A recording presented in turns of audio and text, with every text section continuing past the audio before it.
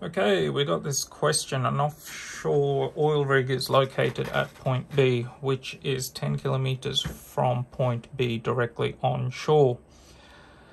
An oil pipeline is to be constructed from point A to C and then an oil refinery at point D.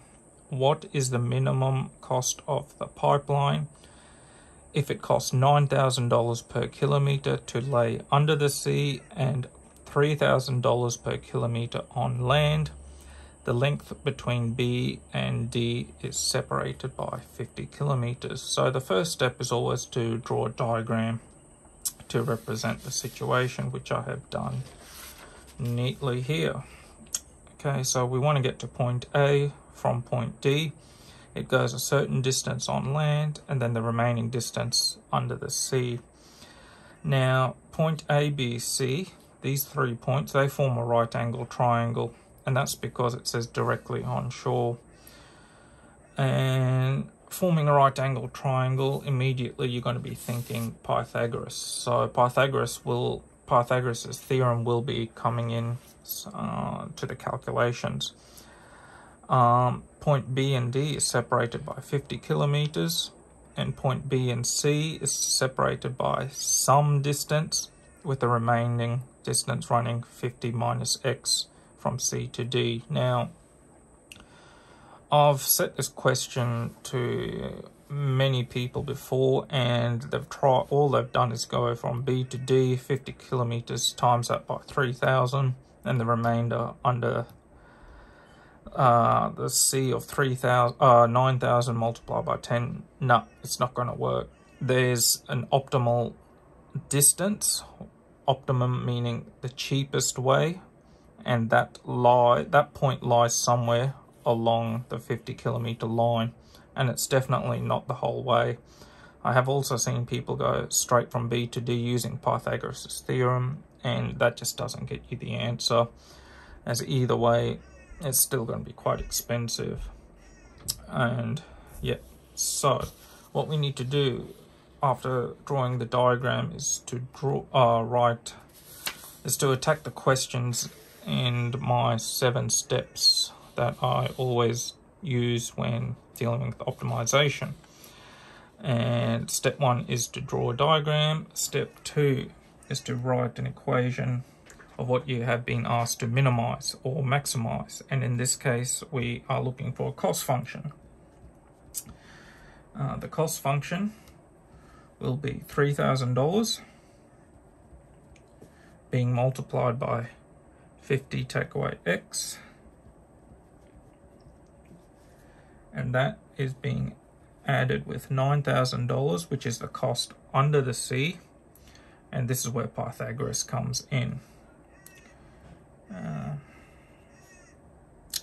10 squared plus x squared.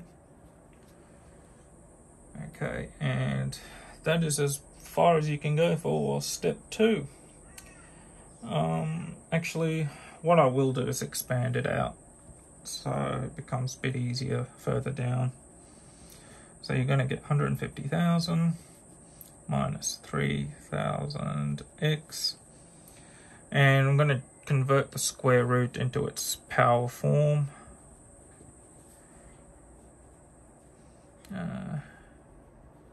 10 squared plus x squared, that's to the power half. And that's step 2 complete. Step 3, there's no constraint, so no constraint. So there's no budgets, no specific lengths we've been given, or things we have to keep in mind. We can just skip step 3. We move to step 4.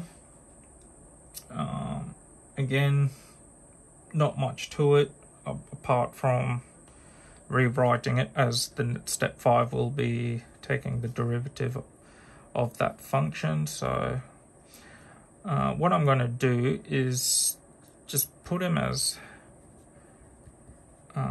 times 10 to the power 3 minus 3 times 10 to the power 3 plus 9 times 10 to the power 3 And the reason I'm doing this is because the numbers are going to get very big. Okay, so step 5 is to take the derivative of the cost function. There's an x there, by the way. Yep, and that's and we're going to take the derivative of that. We'll be left with 3,000 plus 9,000 being multiplied by derivative of inside is 2x, and power drops down. 10 squared becomes 100 plus x squared. And that is as much as you can do in terms of taking its derivative. The 2's cancel out, and now we set to 0.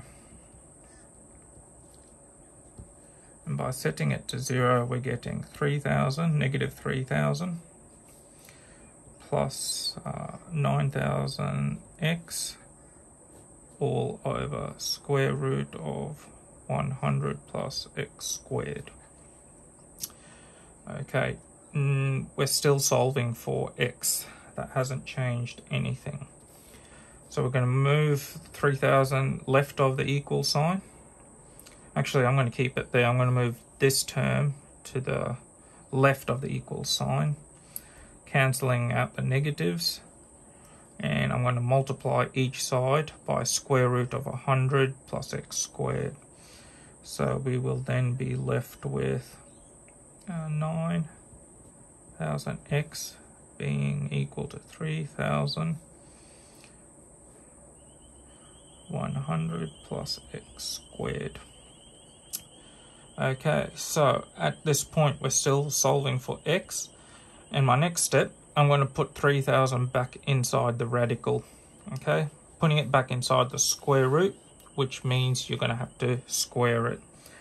So then you're left with a huge number, which would be 9 million, I believe.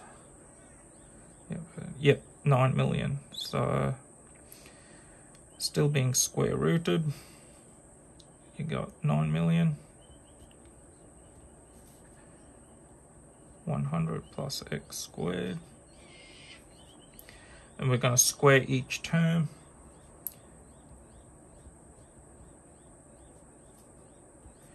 Cancelling out this square root, so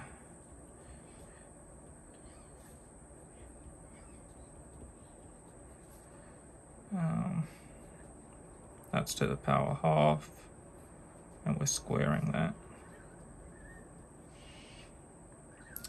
Okay, so then when this all unfolds, it becomes 81 million x squared being equal to 900 million. What I'm doing is expanding out.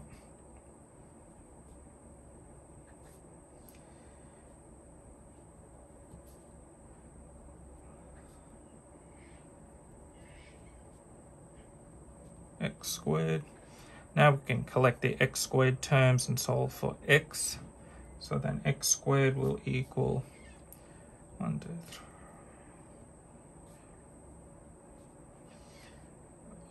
3. All divided by 72. 1, 2, 3. 1, 2, 3. So x squared will equal 12.5. X will equal 3.54 kilometers. That is the optimum distance. Okay, so what that means from point B to point C is 3.54 kilometers, and the remainder from C to D will be 50. Take away that. So from point D, you're going to have approximately 46 meters under land, and the remaining under the sea. So, but that's not our answer. because there's no other variable we need to calculate, we can jump straight to answering the question, which refers back to our cost function. So the cost will equal 150,000 being 3,000x plus 9,000, 100 plus x squared.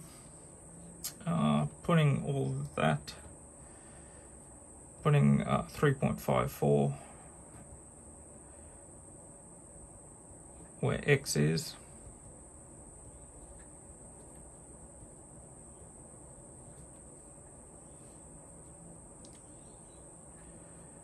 and we know x squared to be 12.5. The cost will equal 234,839.42. We'll just say roughly 234,900. Approximately that. So, and that's how you would answer the refinery question. Thank you very much.